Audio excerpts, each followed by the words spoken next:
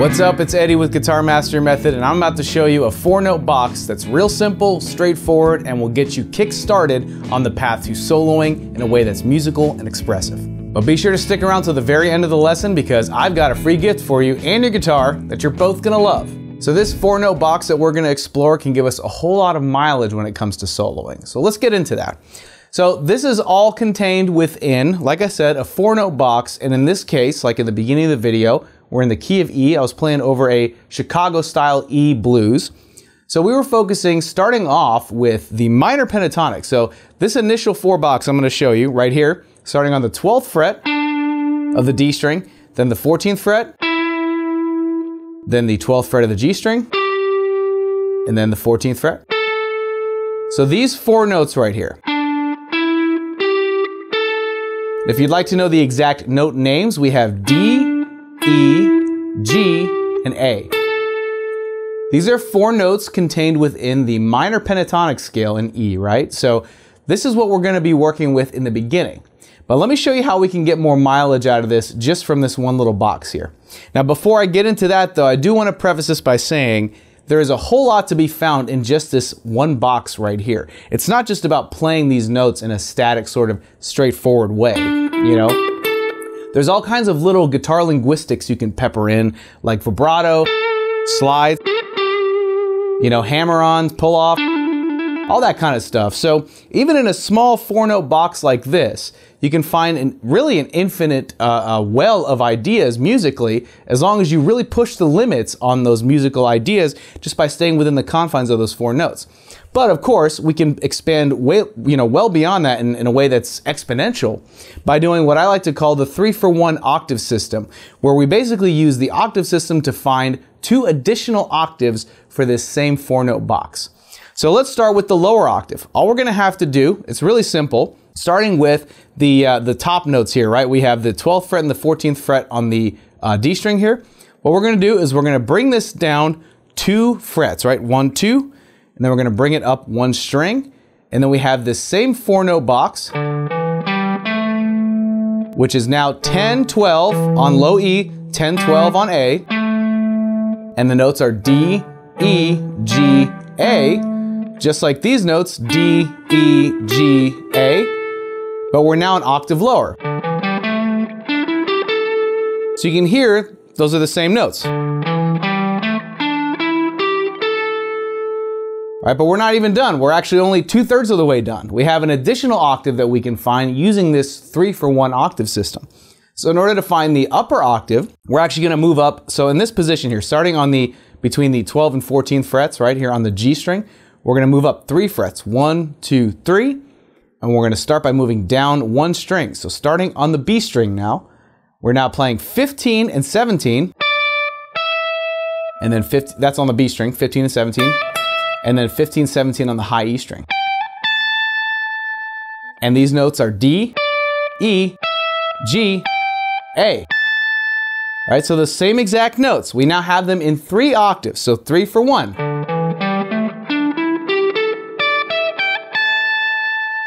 And the cool thing about this particular layout, so it's not like a linear scale pattern, it's like just 3 boxes spread across the fretboard in this little neighborhood here. What's great about that is it discourages the tendency to noodle, right? Because if you're given a very sort of a linear pattern that's kind of makes sense ergonomically with your fingers, especially in the beginning, it can very easily be tempting to just walk up and down the scale or get caught up in just one way of playing it. So when you have these additional boxes, you kind of have to get creative when you're navigating through them. But like with anything, you want to obviously start simple. So I like this middle octave here as a starting point, right? So if we have these 4 notes to work with, right? If we're playing in the key of E, which that's our root note right there, right? Because remember we have D, E, G, A. So E is our root note, which is a great safety net. So when in doubt, just hang on that root note and then test the tension of the other notes when you're soloing to, let's say, that backing track that I played over in the beginning of the video, and see, you know, if those notes like kind of where they work, which in this case we're playing over a blues, so these notes are pretty much going to work because the minor pentatonic is the tried and true scale of choice for blues guitar players. So what you can do just to get acquainted with the notes is just kind of like wander through the scale a little bit or through the box.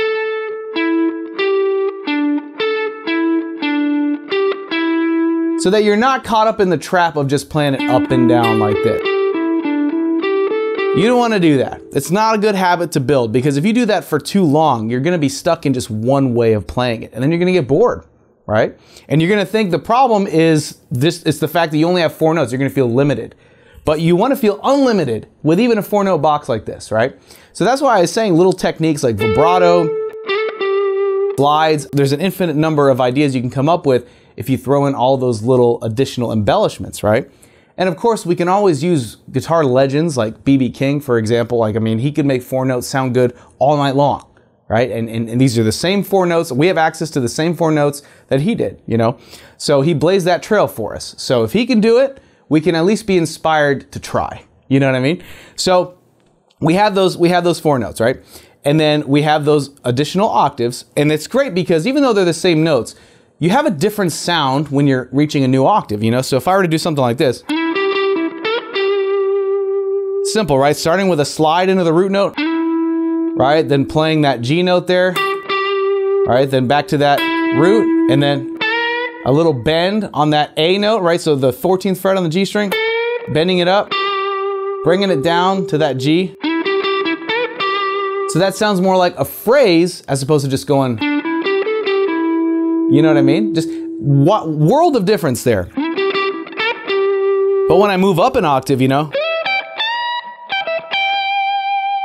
and just change it up a little bit, it gives it a completely different sound. So you don't think that just because you're playing the same notes but in a different octave that they somehow are just, it's just gonna be more repetitive.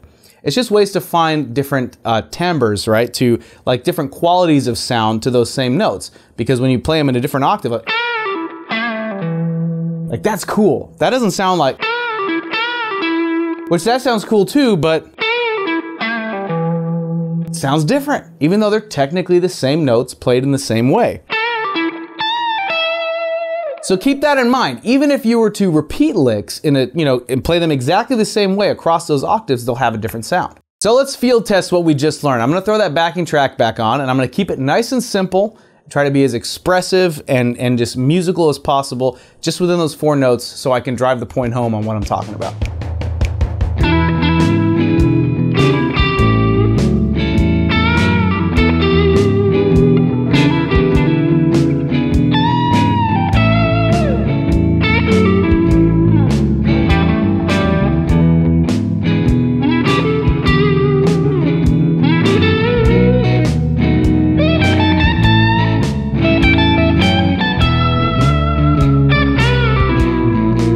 So great example there, if I can say so myself, just in the fact that it was like, I was focusing on phrasing, letting the notes breathe, but making those 4 notes feel interesting. And I was exploring the different octaves, I was playing some of the same licks in the different octaves, but just really finding ways to create musical sentences.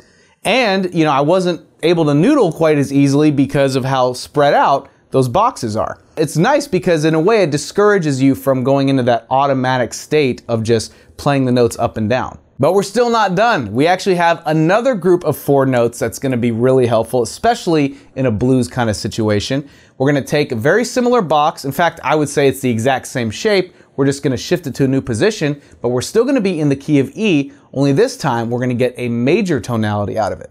So we're essentially going to be transferring from a minor pentatonic, right, to a major pentatonic. And here's how we do it. Starting with the middle position here, that middle 4-note box that we already know now. If we were to shift that down 3 frets, 1, 2, 3, and play that same finger pattern, we are now in E major pentatonic. So we're playing the 9th fret here on the D string, then the 11th fret, and then the 9th fret and 11th fret of the G string. And the notes are B, C sharp, E, F sharp. So it's a different collection of notes compared to what we saw in the minor pentatonic, but we do have that root note in there. E is right here, only instead of here, like in the minor pentatonic box, we now have it here in the major pentatonic box, just in a different position. So it's now on the 9th fret of the G string. But in the way that those notes interact with each other in relation to the root note, you get that major tonality. So you can do the same thing where if you want a safety net, you can hang on that root note, but you now have these surrounding notes that give it a different sound.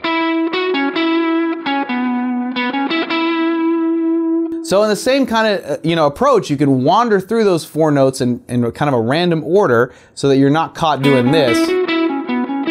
Right? We want to do away with that. Like, no matter what scale you're learning, never approach it that way, just because it just always leads down to that path of burning yourself out really quickly on just really one way of playing a scale. You don't want to do that.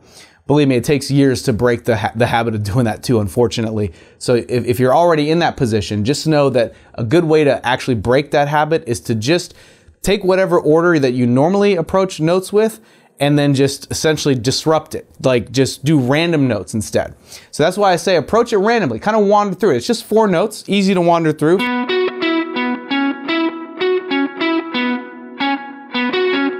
You can just do it in a random order, and you might stumble across an order of notes that you wouldn't have otherwise thought of that might be pretty interesting.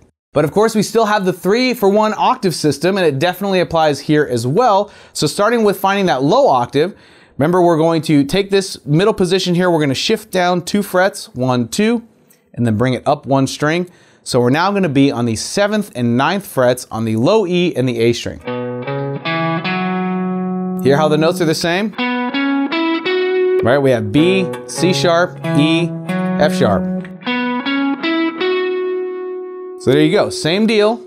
Now we want to bring this up to a higher octave, so we go back to that middle position and we shift up 3 frets, 1, 2, 3, and then down to the B string here. So starting on the 12th fret of the B string to the 14th fret, and then 12, 14 on high E.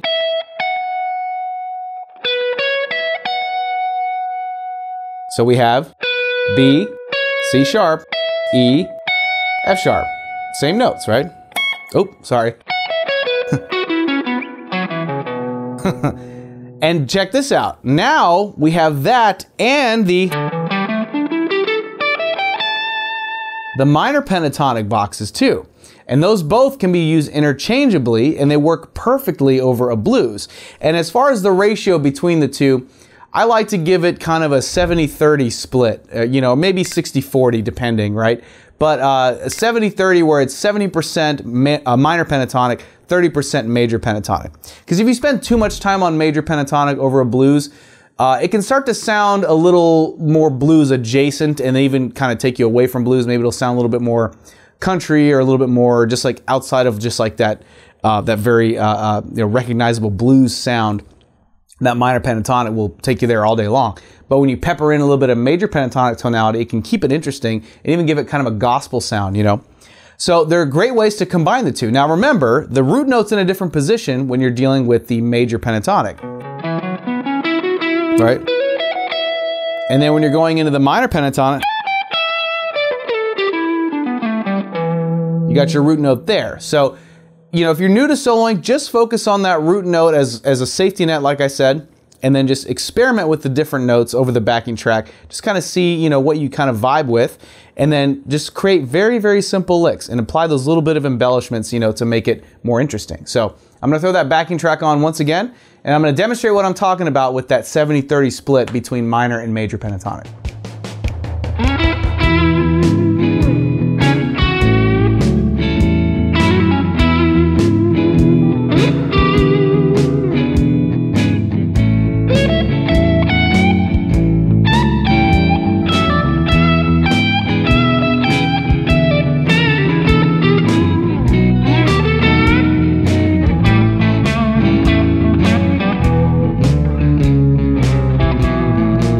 So yeah, like a healthy 70-30-ish ratio when it comes to major and minor pentatonic. I like to start off a phrase with major pentatonic, especially sounds really gospel-y, and I like that, but it's always great to follow it up with a minor pentatonic lick,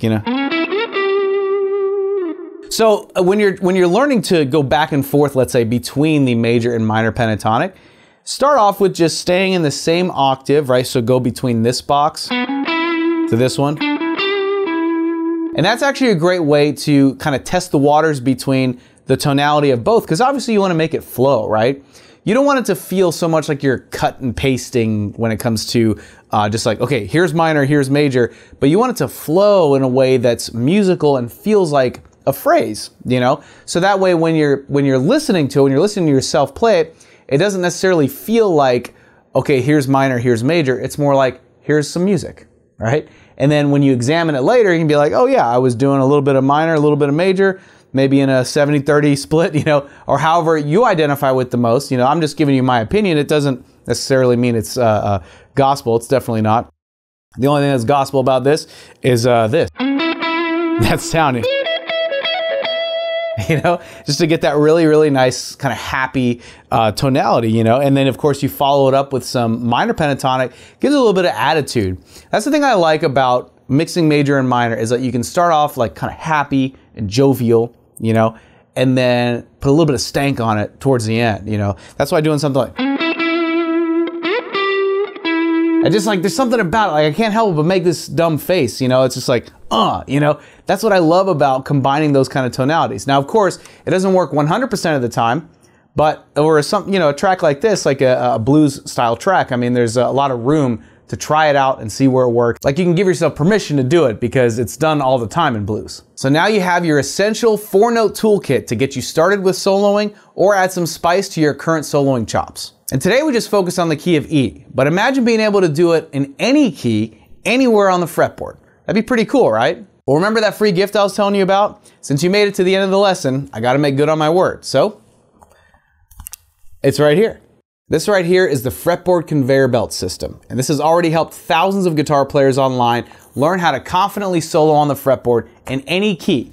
So today we did the key of E, but tomorrow, all the keys. So be sure to click here to claim your free copy or check that link in the description box. One of the things I love about music is that it never has to be complicated to be enjoyed and to be inspirational.